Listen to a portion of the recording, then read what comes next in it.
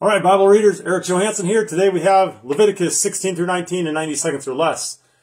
So we have a number of things. So the Day of Atonement, we have a place of sacrifice, laws against eating blood, unlawful sexual relations, the reiteration that the Lord is holy, and then we have this whole portion in chapter 19 where really the golden rule comes from about loving your neighbor as yourself, and then keeping the Lord's statutes. But what I want to focus on here real quick is many of these things we know and we just kind of take for granted today, such as the handling of blood.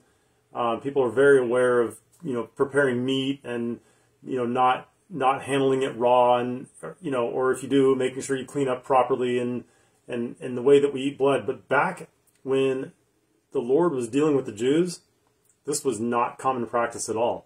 And the Lord was protecting his people by having them do and not do certain things, such as not eating pork. Even today, pork is dangerous. Even if you cook it, pork is still not good for you. All you're doing is killing a massive amount of bugs, and you're sticking all that dead stuff into your body. So, I'm not a law follower. I'm not telling you not to eat pork. I eat pork once in a while. I just don't eat it very much.